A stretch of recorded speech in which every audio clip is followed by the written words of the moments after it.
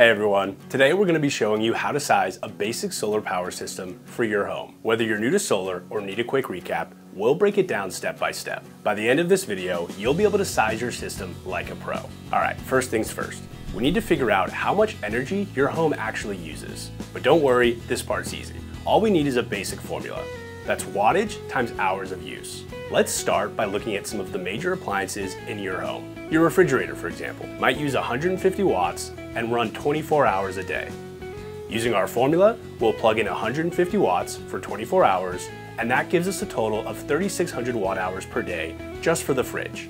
Next, let's add up the lighting in your home. If you're using about 10 light bulbs at 60 watts each for 6 hours a day, that'll be 60 watts times 6 hours times 10 lights, giving us a total of 3,600 watt hours per day for your lights.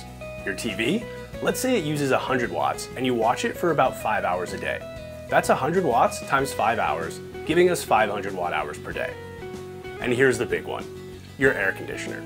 If it's pulling 2,000 watts and runs for 8 hours a day, that's 2,000 watts times 8 hours, totaling 16,000 watt hours each day. So when we add everything up, you're looking at a total of about 23,700 watt hours per day just for these basic appliances.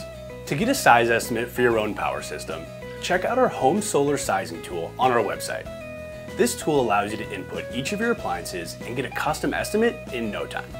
Now, it's not just enough to cover your daily usage. You need backup power to keep the lights on during cloudy days, to keep the AC running during hot summers, or, let's be honest, when you're binge watching your favorite shows on the weekend. To figure out your autonomy, which is just a fancy word for the amount of time your system can provide energy before it needs recharging, you take your daily energy usage and multiply it by at least 3 days. So, for 3 days of autonomy, you'd need 71,100 watt hours to ensure you're covered for when bad weather, blackouts, or any other issues come up. Taking autonomy into account when sizing your system gives you peace of mind knowing your home will stay powered even when the sun isn't shining. And just like that, you're ready to keep things running no matter what. Now this is the part where our 48-volt ETHOS really shines. When you're choosing batteries for your home, lithium batteries like the ETHOS are the smartest choice. They're fully UL certified, offer a 100% usable capacity, weatherproof IP65 rated protection, and stackable expandability if you need more power down the road. So let's go back to our example, 71,100 watt hours of backup power.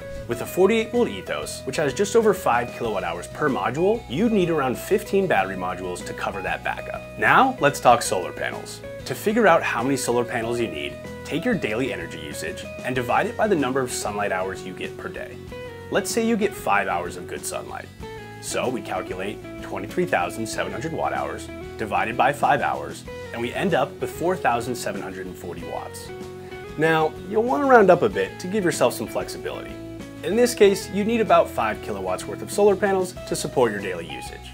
If you've got a good spot on your roof, or even in your yard, these panels can make all the difference when it comes to generating enough power for your home. Now, let's talk about inverters. This is the part of your system that takes the DC power from your solar panels and batteries and converts it into the AC power your home runs on. There's plenty of inverter options on the market today, but our preferred choice for residential setups is EG4's 12,000 watt hybrid inverter. This inverter pairs perfectly with our 48-volt ETHOS systems. It's designed to handle up to 18 kilowatt PV arrays and can be connected in parallel up to 10 times should you ever want to expand your system later on. Plus, it's fully certified to UL 1741 standards, making it installer friendly and a top-notch option for grid-tied or off-grid setups. Plus, it comes with built-in monitoring capabilities, allowing you to track your energy use and system performance in real time. It's like having full control over your energy at your fingertips, which is a huge benefit when powering your home with solar. To size your inverter, take your total daily energy usage. We'll round up our earlier example to 24,000 watt hours and divide it by the number of hours you typically run your appliances. For example, if you're running your system for about 8 hours a day, that's 24,000 watt hours divided by 8 hours, so you'd need an inverter that can handle at least 3 kilowatts. But we always recommend oversizing just to be safe.